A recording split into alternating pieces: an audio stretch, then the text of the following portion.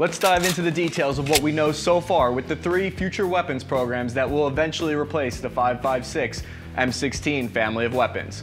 We found some new, incredible animations from the inner workings of the Textron bid, created from their rifle patent plants. I did all the research and consolidated it here for you. I'm Chris Cappy, former Army veteran, and this is Task and Gear. Here's the big takeaway. The new round will be slightly heavier, fly at a faster velocity, and if all goes according to plan, it will allow troops to engage the enemy at greater distances with more lethality. Of the original companies in the running for the bid, only 3 remain: Sig Sauer, General Dynamics, and Textron. The losers who were tossed out of the running in September are FN America and PCP Tactical. Better luck next time in 60 years when the military is looking for a new, next generation weapon. Each one of the bids is made up of 3 different weapon systems. We have a replacement for the M16 carbine, a replacement for the M249 SAW, and last but not least, a replacement for the 7.62 firing M240 Lima. And that's the artist formerly known as the M240 Bravo if you come from my era. The first 2 are 6.8mm firing, and the last is a 338 Norma Magnum, which is a step up from the 7.62. First up is the Textron bid. I do like a lot of things about this bid. It weighs less, the ammo weighs less. Beautiful looking piece of weaponry.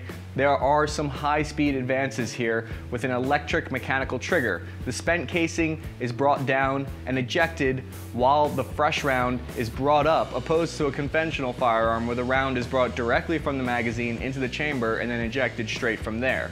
This appears to have been added as a few extra steps, and I would be curious about the rate of fire with this. Does that extra movement slow it down at all? Let's put this side by side with what we're replacing, the old M16. Look at how different this works on the inside. It looks like an alien compared to the M16. The charging handle is moved from its usual position to the front of the weapon. You have to move the bolt to the rear by doing this instead of this. I think I'll need a 6-hour briefing on how to operate this thing. I'm sure the Army will come up with one. In the firing mechanism, we have a lot more moving parts than usual going on within the guts of the weapon. The reason for complex systems probably has something to do with the caseless telescoped ammo that it fires. So I don't want to be a grandpa here saying, look at this weapon, it's too damn complicated. But it looks complicated. Cleaning that thing looks like it'd be an absolute nightmare. Guys, Q-tips boxes only come in 1,000, and it looks like I'd need a solid 15,000 Q-tips to clean the sand out of that thing. To be fair, complexity can sometimes equal better.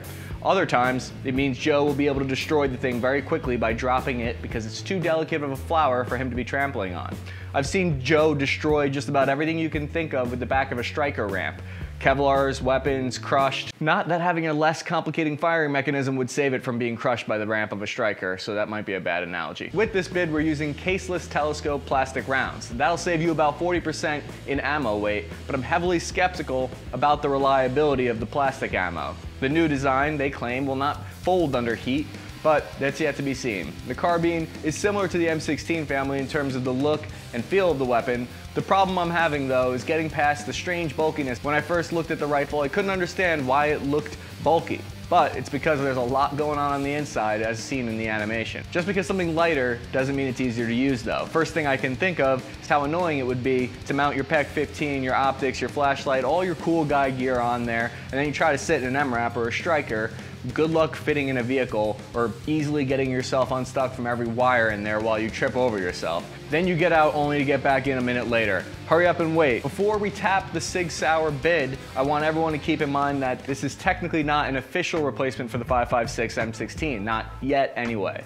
The plan here is for the Army to procure 100,000 of the new weapon system from one of these 3 prototypes by 2022, and they're going to be seeing how it works before getting married to it. The Army's last relationship with the weapon was like 60 years long, so you can understand that it's difficult for them to do a change like that. Even though I know they've been seeing other weapons on the side for years. I'm looking at you, FN Scar, you home wrecker.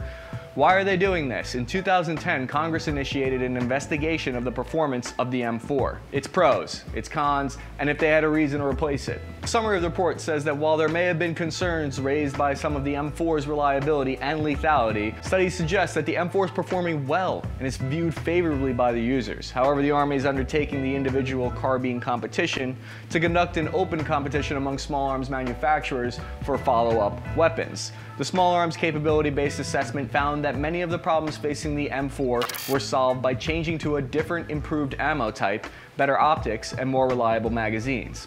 It's true that many feed issues with the M4 can be traced to unreliable magazines. However, even though the M4 has a lot of love for it among all branches, the military is looking to replace it, have overmatch capabilities going into the future. The weapons development program will cost $10 million the first year and an estimated $150 million a year after that. The rifles need to be able to deliver both a high pressure test round, loaded 20% higher than normal pressure, and this is so that they can stress the rifle barrel and breech during firing.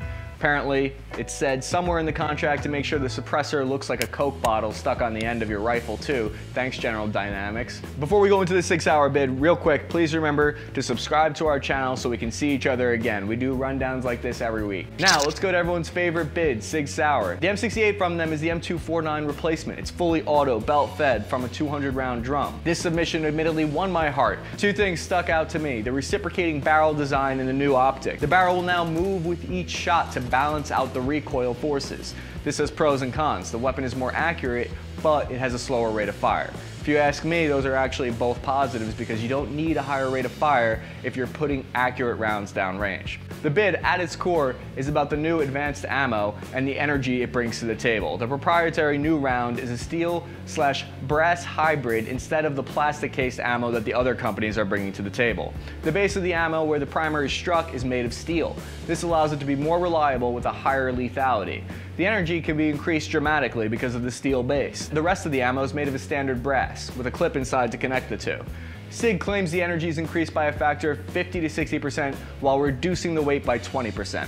The machine gun has for too long been too heavy. Comment below if you think I'm a spaghetti-armed weakling. I'm Italian, I can say that. Now, this new M68 machine gun is 12 pounds, while still reducing the level of recoil closer to an M16. Sig Sauer has not mentioned the recoil on the carbine version, or if it's reliable enough to reduce recoil effectively with the 6.8mm round. Another advantage that this weapon has is the ergonomics are the most similar to all the bids with the M16, which would mean less of a shock to Joe when he picks it up from his supply sergeant for the first time. We all know Joe. He would pick up the bullpup rifle and not know which way to point the barrel for at least a few years.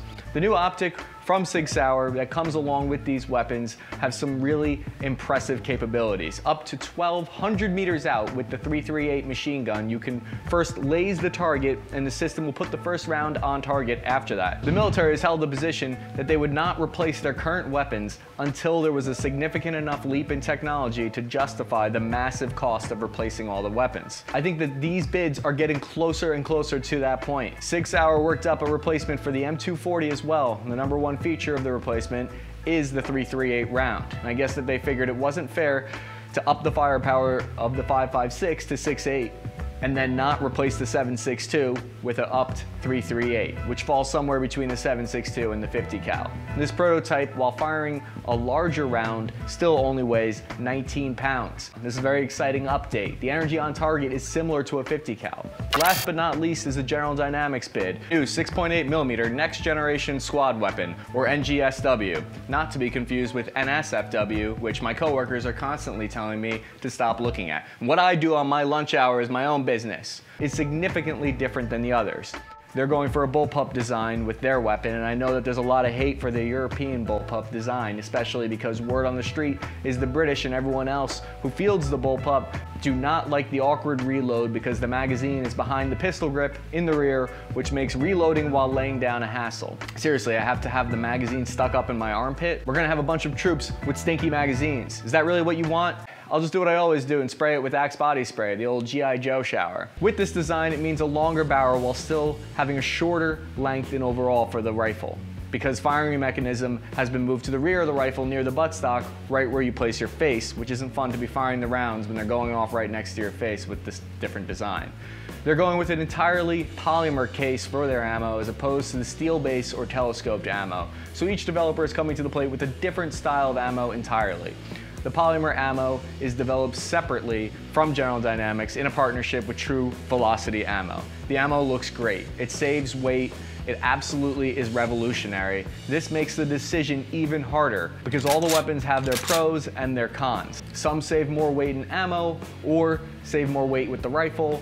Since the Army usually plays a relatively safe game, I would be surprised if they went with something that is so untested as the caseless ammo, but I'm sure they'll be tempted to go with it because of the huge reduction in weight. Which development bid do you like the best? Which design do you think will win out with the all-seeing, all-knowing Army top brass? We'll have to wait and see which old skull and bones friend they decide to throw the procurement money to.